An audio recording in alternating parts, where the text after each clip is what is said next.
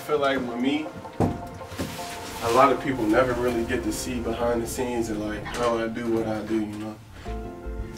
He gave kids throughout Pittsburgh a real role model and a true, genuine person that they can look up to and want to emulate. His positivity and his energy is contagious. He's been the blueprint of how to give back. Ha, ha, ha. I'm gonna be playing football, I can't coach. But I'm gonna come to y'all games when I can, though. It seemed to me Damar had coinciding goals. He was going to play in the National Football League, and he was going to use that platform to give back to the people that helped him get there to his community. What team you play for? The Eagles. All right, we're going to figure it out, bro. We're going to figure it out. Just across the river from his close-knit community of McKees Rocks, Pennsylvania, Damar Hamlin starred at Central Catholic High School in Pittsburgh, where he set the example on and off the field. We had lost a game his senior year that we shouldn't have lost, and everyone was dejected. And I was on my way in here for a 9 o'clock practice, and I pull up about 8:45, and Damar has them on the field already practicing. We went the rest of the way without a loss, 15-1 state champions. He was hurt his senior year, and he served as a water boy at that time. So it was really cool to see the star player, you know, he's so down to earth and, you know, willing to help his teammates in a way that's, you know, not exactly on the field during a play.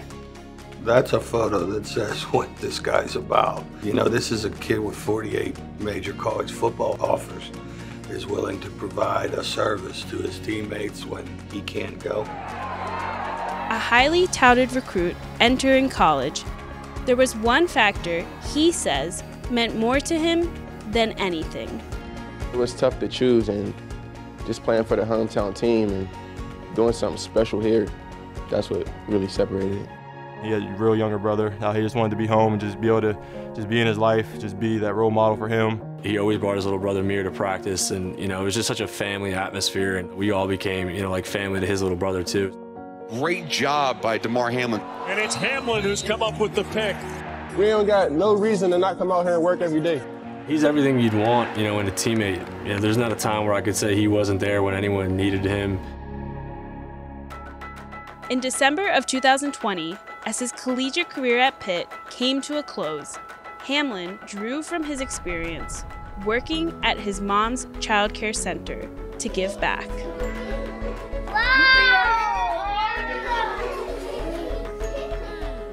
Today, we got the toy drive going on. Just to have an event where kids can come out, get a toy.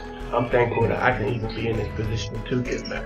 This is stuff I always thought of, but to be doing it, it's just like a, you know, it's a different feeling that I can't really describe right now. In 2021, Hamlin was drafted by the Buffalo Bills in the 6th round. You deserve it.